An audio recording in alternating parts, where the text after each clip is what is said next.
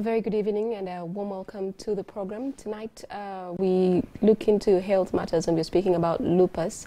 And I'd like to introduce my guest for this evening, Mariam Naseje, who is a 35-year-old mother of two. She is a trained teacher but is currently freelancing as a customer service excellence trainer. Mariam, thank you for joining us. Thank you for having me, Josephine. And thank you for being willing to share your stories.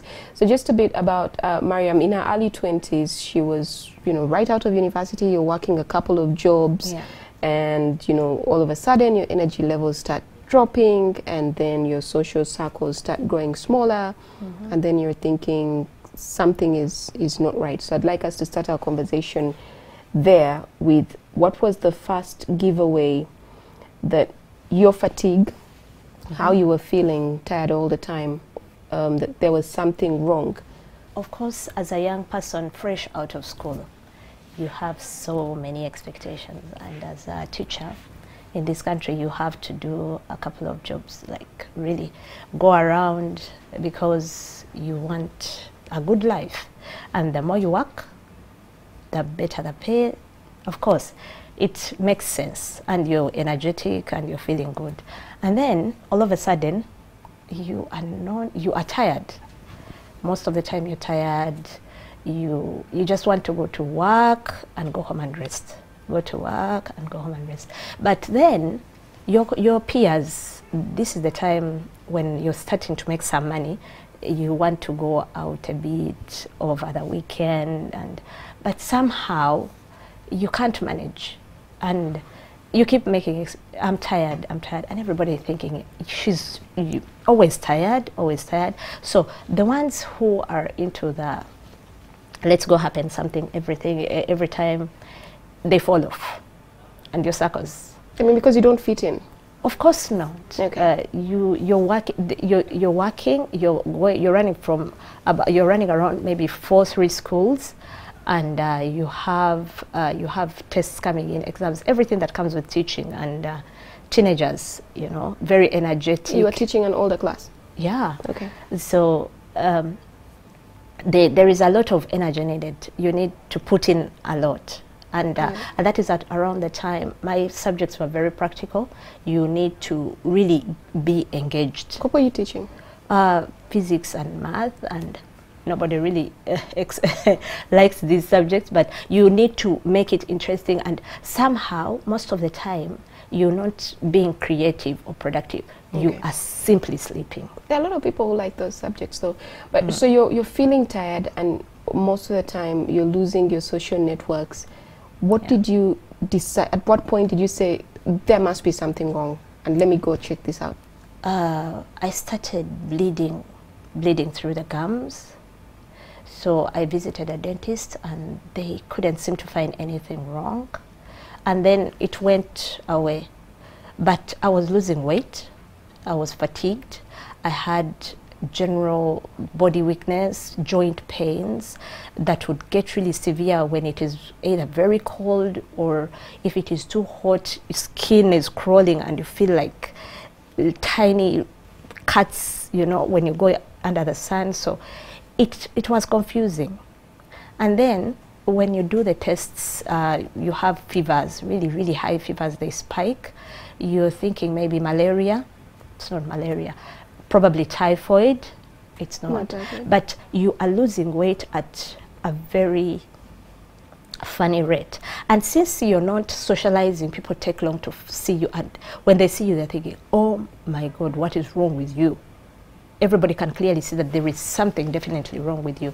So at that age, of course, now the question comes in, has she been reckless? Probably it's HIV. You were in your early 20s? Yes. You test and it is negative. And then somebody tells you, that lab, they might not be so good. Try this. Actually, I tried, I think I tried all the labs around one day gear. And then I went to Ebenezer. Actually, when I went to Ebenezer, I went with my dad, and there was nothing.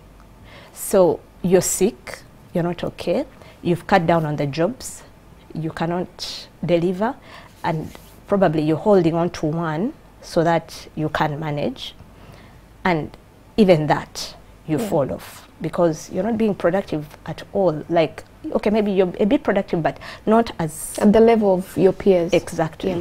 So it doesn't give back. Your students are missing out. You are feeling unproductive. You're not, generally everything is slowly dying, and still you do not have answers. So you did malaria tests, typhoid tests, you did an HIV test as well, a couple of them. Several. Yeah. And none of these is giving you any results, but your body is still, you know, going through the changes that it's going through. How did it affect you psychologically? I mean, I guess at a point you had to give up the jobs. Of course. I had to give up the jobs, and then when you have no medical explanation for being sick,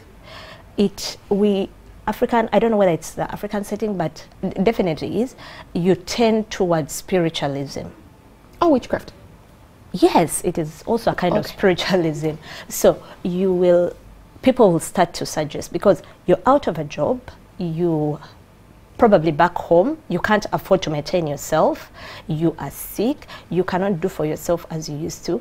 Even washing your underwear becomes a problem. There are times when my fingers were so swollen, you would think I was boxing onto something or anything, but so swollen, tender, painful, you can't do anything for yourself. So you gravitate towards spiritualism. Now, somebody is going to suggest a pastor, somebody is going to suggest a sheikh, somebody is going to suggest a traditional healer. And trust me, it doesn't matter how much resolve you have, at some point or another, you are going to try, because everything is not working. No. You're trying to find answers. And if you're dealing, it's better to deal with something that you think maybe could probably be wrong than not to have anything to deal with at all. Yeah. So it affects you psychologically. And it's hard. I know. All right, let's take a short break and we'll be right back.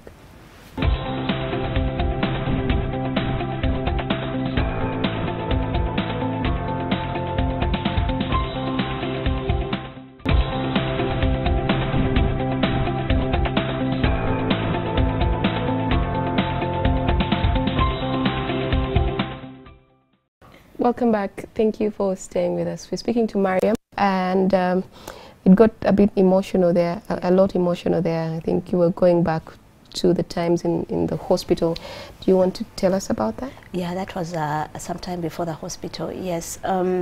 Yeah, there was this one time, my dad, I don't know, people were suggesting left, right, and everywhere else, and there was this gentleman, they told him to take me to, and he had asked for some money, you know, and I was bleeding.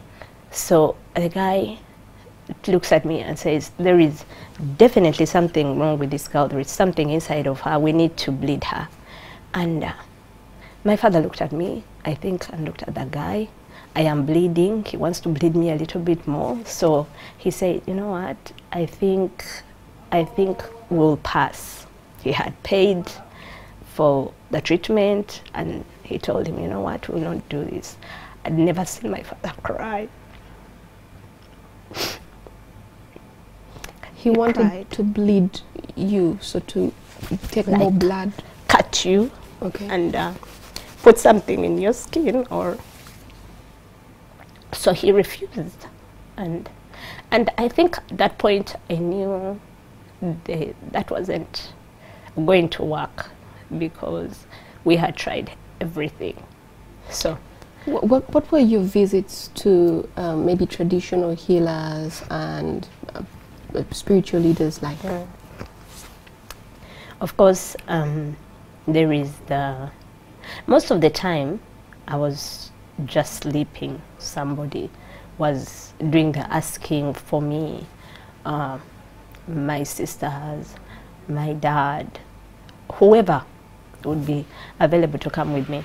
So most of the time, of course, because of the exhaustion, even moving from my bed, getting ready to go anywhere, you'd be exhausted. So all I could do is, if you get somewhere, they tell you, do this. prayers. You pay maybe a certain fee to see a pastor or a sheikh so that you can have some kind of spiritual intervention. But you go home and nothing changes. And the best at that point you're doing is managing the symptoms. The fatigue, you sleep. The pain, you take painkillers. Just a constant. But as you're going through all this, your situation is getting worse. You're losing weight, hair loss. Now, the friends are completely gone because they don't even know how to access you, and people don't even know what is happening because they don't see you anymore. And the ones who see you don't know what to say to you? They are trying their best. As in, if you suggest, Josephine suggested we could see somebody. If she has a really good pastor, a good sheikh, or a good traditional healer, you try everything. Okay. Because you want some kind of relief. So you're thinking, if I can get any kind of relief in whichever way, fine, I'll take it. So you have bleeding gums, you have fevers, joint pains, you have strange reactions to cold and heat, hair loss, your memory is foggy at this point. Yes, at that point your memory is really, really foggy. You are not aware what time of day it is because you are simply sleeping. It is the only relief, and luckily the sleep comes. It's not like you are insomniac and you cannot sleep. You really, really do sleep. Okay. I'm going to assume that that episode with the person who asked to bleed you more was not really a doctor? Yeah, it was. So what was your first hospital experience like? What were they treating you for? Now, between the leaving the job, the fatigue, it was about slightly under a year. And then I really started bleeding really profusely through the gums, and I was very, very, very anemic. And even taking me to the hospital, I don't remember how I got to the hospital, but when I came to, all I know is that I was in Zambia, and they were trying. I think I had been transfused, and just about coming to. In and out, really. The sleep was a constant still, but we weren't sure. So I had plaited a really, really long weave, you know, trying to maintain the appearances and everything else. But I could clearly see that there was something wrong with me, even by looking at me. So we went to Zambia hospital and tests, of course, HIV first, because everybody is thinking maybe she was reckless. Negative. And they started me on prednisolone.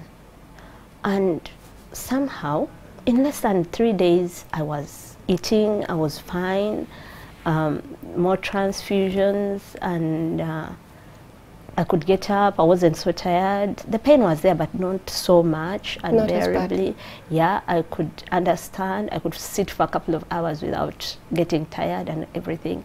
So, discharge, go home, and continue taking What was it like after the hospital? So you get home, get back to some semblance of your normal routine? Yes, slightly normal, better than the year before, and it was a relief. So I think at that point I knew there was definitely something medically wrong with me, because otherwise, if there wasn't anything medically wrong with me, the medication wasn't going to work. So I kept on, and by then internet wasn't the in thing. Very few people were accessing it. Even I was saying that I'm going to get data and then Google it or anything. It's about, what, 10, 12 years ago? Yeah. Okay. So it wasn't so easy. And I read a lot, so I could hit a library, try to look around, like tropical diseases or strange diseases, but nothing really ever came up because you don't know what you're looking for. Yeah. So I was in that state of they give you the pred, and then you keep tampering the dosage, you keep coming down. But when we could come from about 60 milligrams to maybe 20, I'd be back to the original pain.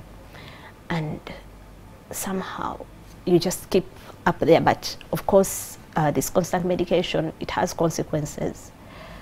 So about 3 years in, like that, of course, not everybody left. A couple of good friends stayed behind, and they kept asking around. And then my friend Ida, actually, she never told me the story of how she got around to finding Dr. Kadu. So she gives me the number. I go to see him. This is how we get to the diagnosis of, we come from, we don't know, to now putting a name to what's happening. But in between there, you've been to all hospitals, and there are others who see you and they do not even want to treat you, but they have no way of telling you to go away because they don't know what they're treating. They're treating the symptoms, and they're afraid of making mistakes. And at that point, I was asking questions, and they didn't have answers. All right, so we get to Dr. Kadu. So we get to Dr. Kadu, and he tells me, the first time I met Dr. Kadu, I don't even think we spent more than 20 minutes together. It could have been about 10 because I was very busy and he had a class. So he tells me, you know, I don't want to raise your hopes or not, but from what I can see, I had a dark patch like around my face. It manifests like a butterfly, so it's called a butterfly rash. And he tells me, but from what I see, it could be, but I don't want to speculate, you know. So he tells me, you know what, you do the tests, let's wait for the results, and then we can take it from there. So he writes me a couple of tests, and he gives me, excuse me, and then he tells me, you know, I think the only lab that can do this is Lancet Laboratory. They were at Victoria University when they were still in, is it Kamocha or Bukoto?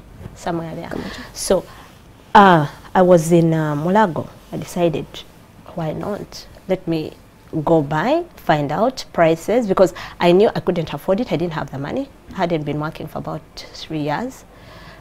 So I go, get there, show them, ask for. And then my total was coming to about 960 or so. Close to 1 million shillings.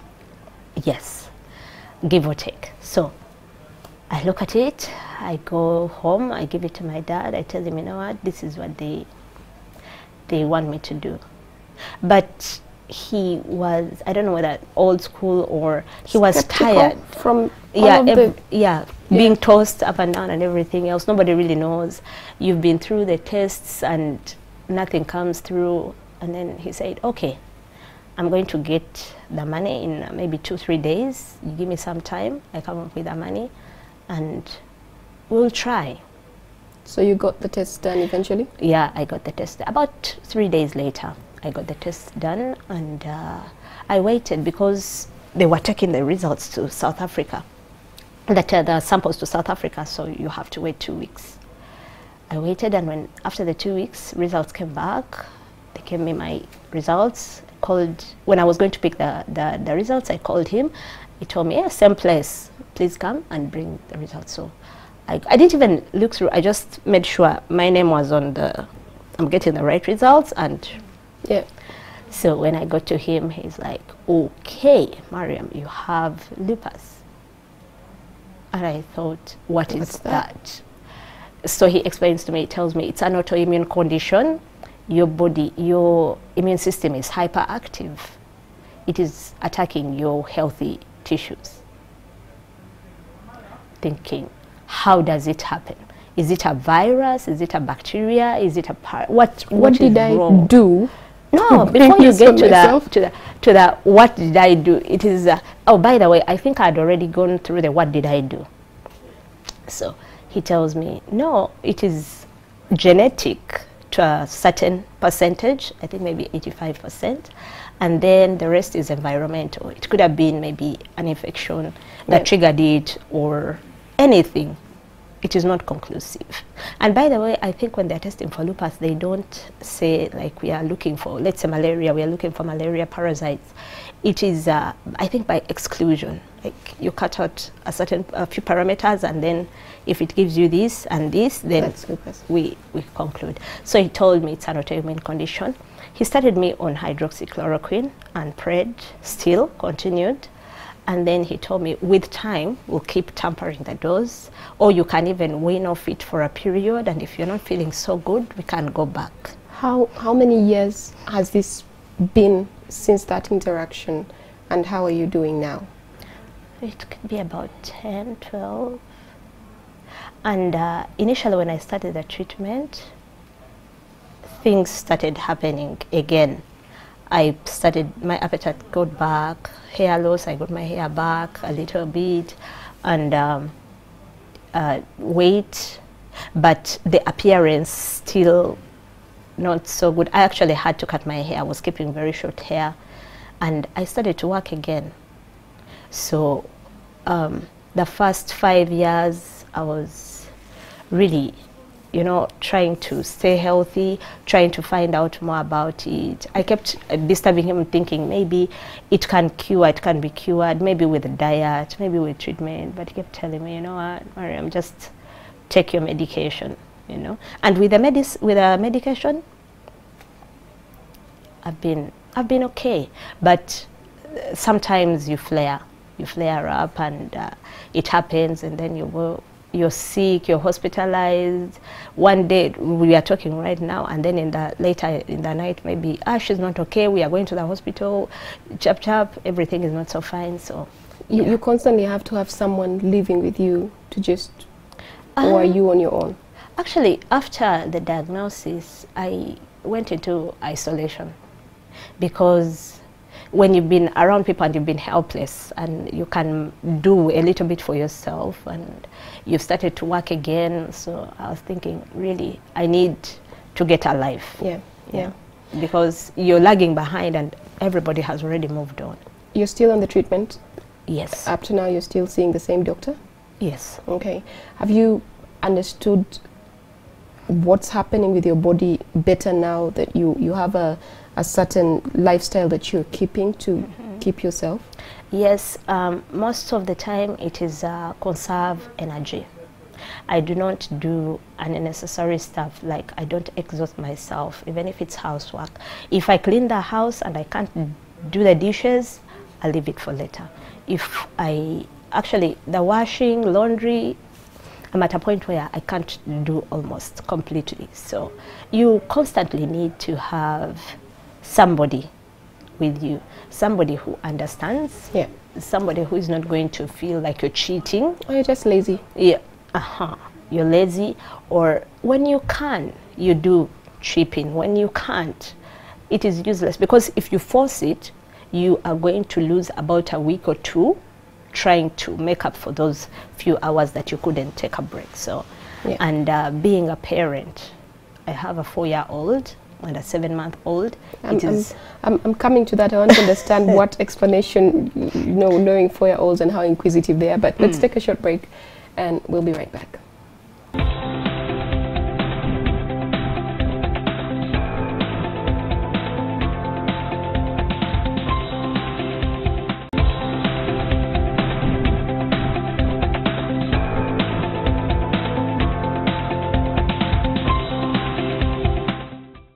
Welcome back. Thank you for staying with us. We are coming to you from the Kampala Serena Conference Center, the NTV Uganda studios, and we're speaking about lupus tonight. Mariam is in the studio sharing her story, and you have a 4-year-old and a 7-month-old. Yeah. Your 4-year-old daughter, who I know 4-year-olds, lots of questions, you know, lots of jumping and grabbing you. Lots of energy. Yeah. How do you deal with that? How do you start explaining to her about, you know, maybe can't play as much, or can't do the activity you want to do, can't lift you as high as you want, you know, and is constantly maybe in pain or sleeping? How do you explain that? For a 4-year-old, of course, play is the most important thing. But I started from the very beginning knowing that my energy levels are really low. we don't play rough, you know. We can't run into mommy. Mommy will not be able to carry you for more than maybe 3-5 minutes at a time. We do gentle things, like you can build blocks, and given the fact that at some point it was just me and her in the house, really, I could do small things while she helps. Bring me a cup, take this there, bring that here. So she was chipping in, of course. Responsible at 4. Yes. And she's keeping you active and occupied, you know. Yeah. So it is. But of course, conceiving, I had to hide because I was afraid of the reaction from my dad, especially my family. I was thinking, what are they going to say? This girl is not serious. She definitely wants to kill herself, you know. But did you have a difficult pregnancy? No. I was so normal. I'm actually very okay when I'm pregnant. It is the after that becomes a challenge. After my girl, I was hospitalized. I was sick, but I wasn't hospitalized. But I think the body is adjusting. Well, I read about it, and it is like, if you are lucky, the lupus might think that pregnancy is something wrong, and it will lay off a bit. It is a bit complicated, really, how it works, because if I am fine, there is nothing wrong with me, then my system is attacking tissues and I am having a child. And at first I was thinking, what if it affects the pregnancy? Yeah, what if you have a deformed child or anything? But so far, she's very okay, she's active, typical for 4-year-old. And the 7-month, that one is a bit rough. He's still, you cannot explain, you cannot negotiate, and he's just starting to crawl, so he's really active. But right now I have people around who are helping, chipping in, and of course big sister comes in once in a while, but she's not so good with kids. She would rather play. She just had you saying that. What is life like? You mentioned that you're constantly in pain. Yeah. There's a lot of discomfort. What is it like for you? Are you in pain now, for example? Yeah, my elbows hurt. My toes hurt because today I've been walking around a little bit more than I usually do. So it might get a bit worse later in the day or later in the night. Then tomorrow might not be so good, but... And there is, this is not right, by the way, because when I am in pain, I increase my dose of PRED a little bit. And that's not right. You're not supposed to be doing that. That is not right. Your doctor just had you as well. Yes, I am sure it is some kind of abuse, I would say. I don't even know whether it is addictive, and of course, if you ask me, I'll say, no, I am not. But even if I am about 3 hours late taking my medicine, I will feel it, I will know, and I'll have to take it. So that's how bad the pain gets and the discomfort. And you're on medication for the rest of your life? Yeah, for the rest of your life. You can tamper with it, you can even go off a bit and then come back, but it is there. And then everything that comes with the constant taking of medication, it is not good. It affects your skin, the way you look, you know. Yeah. Yeah, so it is not really good. And there is no support. I mean, there is no psychosocial support. I was going to ask that, yeah. There isn't any organization or anybody, as far as I know, in Uganda that is coming out and saying we are supporting lupus. We have WhatsApp groups where somebody can post, I'm not okay, I'm feeling this, where you have your doctor on there and you're sharing experiences and a bit, you'll be fine, take it easy, slow down, but you do not get down to talk to somebody. And it's also important for your families as well. Exactly. Who don't know what to do or how to help you. Exactly. Who see you as lazy, being unproductive. You are not giving it your whole, but you're really trying. And there is nothing like, nobody is coming up to say, I'm going to support you. It becomes mental. And because the constant tiredness and whatnot, there is a lot of isolation. So there is a need for awareness, there is a need for psychosocial support. The tests are terribly expensive. Yeah, yeah. I was wondering about the cost to you. Well, first of all, you had to leave your job. Yeah, the job You can't really do the 8 to 5? 8 to 5 has really become a challenge because I have since tried, and unless your employer is really, really understanding, but there is a certain level at which the person is going to be understanding, because the business is monetary. You want to be paid for your services, not for your redundancies. So it becomes a bit of a challenge. All right. Thank you so much for sharing this story. We're getting a doctor to just speak more into what you've shared with us to help us understand lupus as much as possible.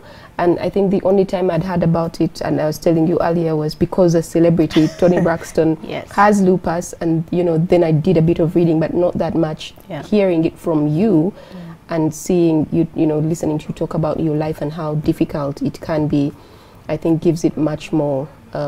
It helps us understand it a bit more. So thank you for sharing your story. You're welcome. We're going to have a doctor explain a bit more about what it is, just really looking into how it comes about, what we should do, and also explaining that part about you being pregnant and you're okay. What would you like us to take home from hearing your story? If you're out there and you are not okay physically, your body is telling you you're not fine. It means you're not fine. And forget about the spiritual bits, look for answers. Find a doctor, ask for the tests. If it cannot, the person might not suggest, but if you have this idea, ask for a test. If you say it is an autoimmune condition, maybe suggestively it will, because at some point the hospitals start to see you and they're like, oh, there she is again, and they have nothing for you. But you could become proactive, suggest that maybe you do the screening for an autoimmune condition. It is pricey, but it is worth it, because at least now you know what you're dealing with. And once you know what you're dealing with, you can manage and you can have a productive life. It won't be super like you're healthy, but it is better than not knowing. Yeah. And we're thankful that you don't have to go to the library anymore. No, find information. Thank you so much for taking the time to speak with us. We're going to speak to a doctor who will explain to us what all of this means and just give us some context into what lupus is and what it looks like for somebody who has it, what their options are. Dr. Kadu, thank you for agreeing to this call. I want us to give an idea of what lupus is and how it comes about for somebody who's never heard of it, and this is their first encounter with it. Basically, lupus is an autoimmune disease which affects the whole body. It can affect the body right from the head to the toe. And by autoimmune disease, I mean a disease which comes about where the immune system goes into overdrive and starts producing substances, or it makes the immune system start attacking the body parts or body organs, subsequently leading to disease. And that is what we call lupus. When I was speaking to Mariam, one of the things that came about was that it could be genetic as well. There's an element of genetics in the way it comes about, but basically we don't know what sets off or what makes the immune system to start behaving the way it does. But what we know is that there's some element of genetics, there's some element of the environment, then other factors have been suggested, things like infections, which usually occur during early childhood, things like EBV or Epstein-Barr virus infection. Usually they are self-limiting viral infections, which are more common during early childhood, and they are self-limiting. They go away. They don't cause serious illness in majority of the people. So there have been suggestions that they may be the ones which make the immune system to go into auto drive, and it starts producing antibodies and cells which continue to attack the body. So genetics, yes, but genetics plays a small role, because studies have looked at identical twins. One of the twins can develop lupus, while the other may not develop lupus. So that makes genetics. It shows that genetics is not a major factor in causing the disease. All right, Dr. Kadu, for somebody who has lupus, what does that look like on them? So usually lupus is a disease of exclusion. And in most cases, by the time we make a diagnosis, the patient has been sick for quite a while, has gone through many hands, or has received various treatments, depending on which system is involved at a specific point. Because sometimes it may be the blood which may reduce. Someone develops anemia, they end up receiving transfusion sometime. Then later on, maybe the kidneys fail, so they end up in dialysis or some kind of a kidney treatment. Then the other time, they develop muscle weakness. The other time, they develop skin rash, so something like that. But what we usually do is we get the history of the patient or the person whom we suspect to suffer from lupus, and we look at all the systems, so things like hair loss, wounds in the mouth, skin or skin rash. And usually the skin rash is worse when someone works or someone exposes the skin to the sun. And the patient will usually tell you that they feel as if the skin is burning when they walk in the bright sun or during the hot seasons. So sometimes they may have a discoloration over the sun-exposed areas on the arms, the cheeks, the face, or the shoulders, depending on what they wear.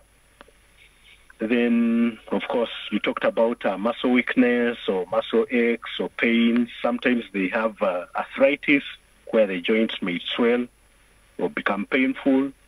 Then chest or respiratory system, they may have cough, difficulty in breathing. They may develop fluid, pleural effusion, where fluid accumulates in the lungs or in the pleural cavity. They may have features which may look like TB, where they lose weight, they look sick. They may have stomach or tummy issues, diarrhea, discomfort, poor appetite, so all those. So those are things which we look out for. Then we make a diagnosis, or we suspect that they have the disease. Then we go ahead to investigate them, where we take off a blood sample and we look for specific things within the blood we've taken off in the lab, and it helps us to confirm that they actually have lupus. Dr. Kadu, what's the percentage of people who have lupus, if from any research that you've done in Uganda, or how big of a problem is it, and where do people go for help? We have just done small studies. Mainly they are hospital-based studies. We have not surveyed the country to actually know how bad the disease is. But based on studies from other countries, it ranges at maybe 0.3 to 1% of the general population. So it may be an underestimate or overestimate. But the disease does occur within our population. It affects, unfortunately, females more than men, a ratio of about 8 to 1. Usually it starts early, a little bit early, maybe about 15 to 20 years around there. And when we make the diagnosis and we confirm that they have, or when patients are suspected, usually they are referred to Mulago. We have a clinic which now runs. It used to run on Friday in Chirudu, but it shifted back to Mulago, and it runs on Thursday in the morning, Thursday every week. So usually that's where they get treatment from. Could somebody live with lupus and never know they have it? Yes and no. Yes, we have a category of patients who might have mild disease, where they develop mild symptoms, but they have lupus. They never get overt disease or complications. Then there are those who develop serious disease or life-threatening disease, maybe those who have kidney involvement, heart involvement, or the lungs. Usually those ones, we make the diagnosis when they are admitted in hospital, and we treat them. How severe can it get? It's a life-threatening disease. It might kill you.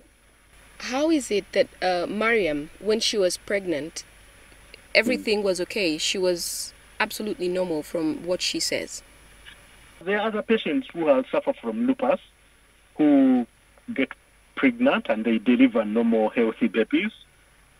But what we need to note is that when you become pregnant, your immune system changes a little bit. So for some patients, it might make the disease milder, and after delivery, the disease surfaces again because of the changes in the hormones when you become pregnant. It's that one we usually see it in patients who have rheumatoid arthritis, where when they become pregnant, the disease kind of keeps quiet, then wakes up when they deliver. So for lupus, what we usually worry about is the baby.